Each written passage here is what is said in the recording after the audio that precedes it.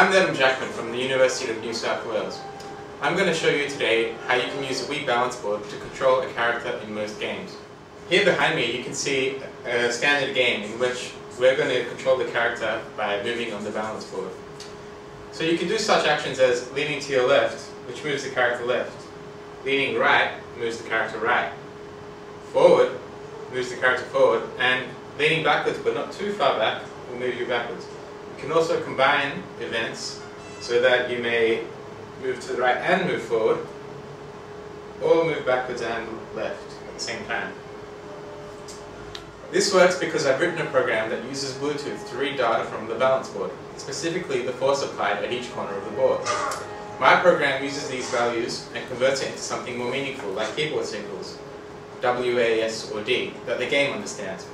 If you have a Wii balance board lying around and you want to try it out in some of your own games, then you can freely download the software on the link to your right.